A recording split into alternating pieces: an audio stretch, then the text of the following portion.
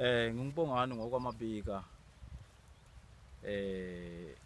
ngaphansi komnotho phansi. Ngiseceleni ke khona komnotho phansi. Kodwa ke uAccenture no Mentec ngicwalisa ukubabonga kakhulu, bangisizile kakhulu.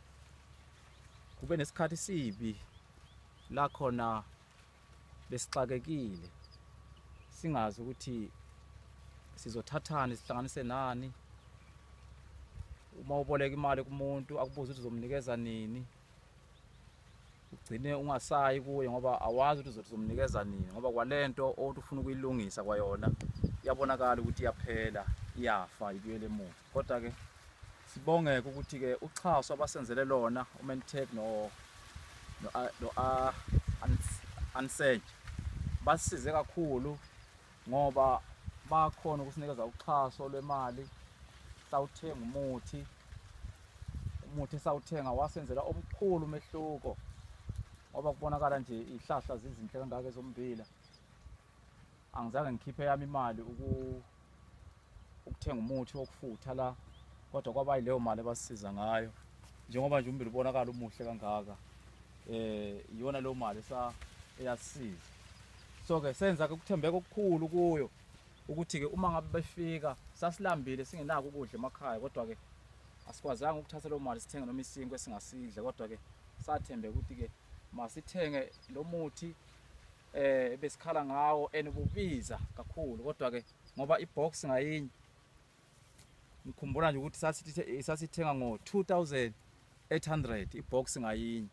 Nezinye ke zezinto ngokuhlukahlukana kwazo, ngoba ziningi izifo esibhekana nazo ezombila. Khona nalesifo kuthiwa irusi esifike somisa amakhasi, ngoba nje amakhasi omile kanje. Sasizakala ku 1 liter wakhona uyothenga ngo-208. So ke insimo eyinkulu mhlawumbe kuyadinga ukuthenga amabhodlela noma awu-4. So ke sasizakala kakhulu ke ngoxhaso babesenzele lona. So ke bafika la mhlawumbe bazosiza, basifice sebenzisa motor pump lawa asebenza ngopetrol.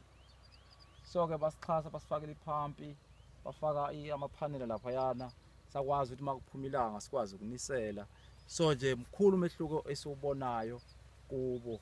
Kunemibuzo ke eyibe khona enhlizweni yami, ngicabanga ngiyibuza ukuthi kodwa ngempela makuthiwa uNkulunkulu uyabonelela, ilento engiyibona yenzeka phambi kobuso bami ngingakafi, ukuthi la khona ngilahla ithemba empilweni. Kodwa ku-Accenture no-Mentec bafike bazosithatha basibeke ezingeni besingakade singalicabanga ngisho silele singaliphuphi. Ngumuntu ke engalitholanga nje ithuba lokuya esikoleni, kodwa nje ngizibona ngimkhulu ngoba bayasihambela, basinakekele, bafisa ukuthola izidingo zethu, sixakeke kuphi, sihluleka kuphi. Bafike basithathe basibambe, ngoba nje nimi eplazini lami ngokwethemba kumanje enye imali ngathenga ngisho ithombo sika anyanisi. Iwona lo anyanisi obonakalayo la kulabo layini abavela la phansi la, seyiyo imali yoxhaso leyo, ngoba yayingekho kwamali leyo ukuthenga lezo ithombo zika anyanisi.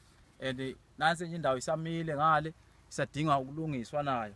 Konke sinethemba ukuthi ke ngokubambisana nabo siyothuthuka siye phambili. Kodwa nje ngifisa ukugcina ngakho nokukubonga ukuthi sibonga ukuthi siphile ekhathini la khona sithenjiswa izinto eziningi kakhulu.